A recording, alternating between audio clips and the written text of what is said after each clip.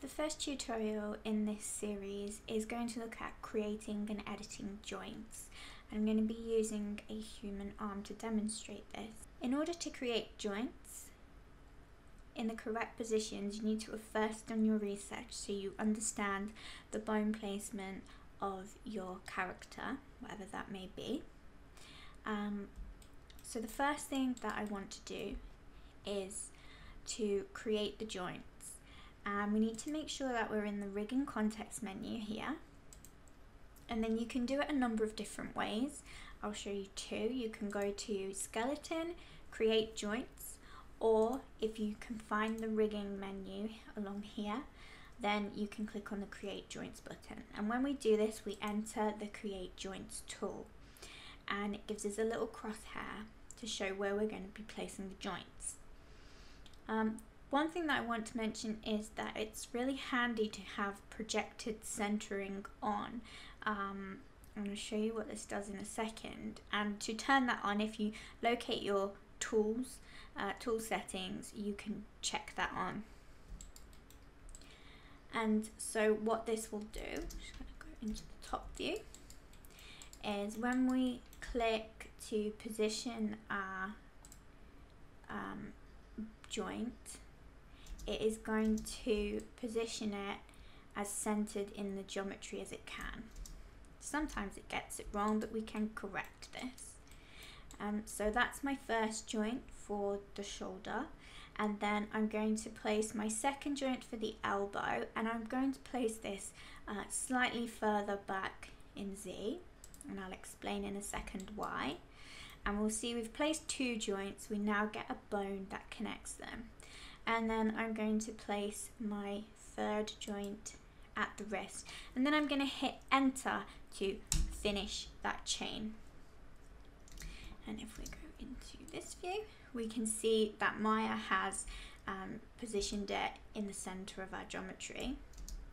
So the reason that I positioned the elbow bone further backwards is because we need to tell Maya which way it bends. So when we add our IK handle, it bends in the correct way. So that's the reason for positioning, and you would do the same if you were adding the bones for the knee. So that's how you create the joints. If you want to add further joints to an existing chain, then all you can do is re-enter the joint tool. Got my crosshairs back, and then you can click on the last joint in the hierarchy, and then you can carry on positioning your joints. And I'm just doing this for the pinky, and I'm going to put one on the end. I'm going to hit enter. Okay, so I've now added the fingers onto the end. And if we look, Maya has tried again to position that in the center for us.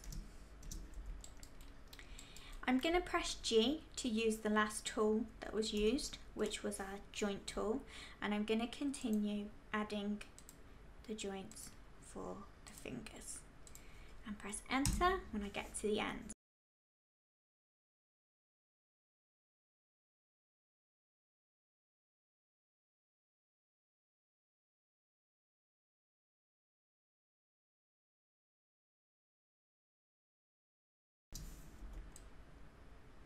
So there we have our joints. So if we want to reposition a joint, we're not quite happy with where it's sitting. So this one here, for example, I actually want it to be where the bend should be in the finger, which is where I have more edge loops. So I can hold down D, and then I can enter my move tool, and I can hold down D to enter pivot mode, and I can move, and I can just edit that joint.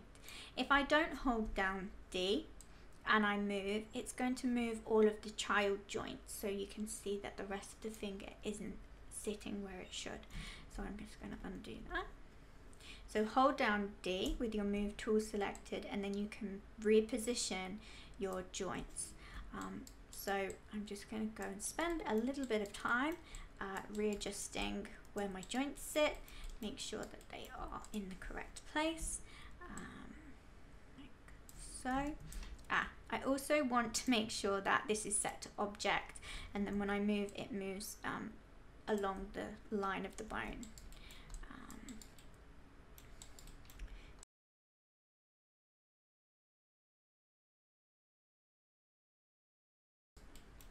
So this one didn't do a very good job of the projected centering.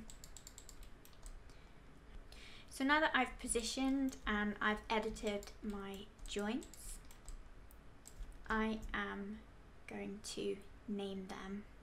And so this top one here is the humerus. So I'm going to name BN for bone underscore left, L because it's the left arm. So when we mirror, this is really important to have left and right.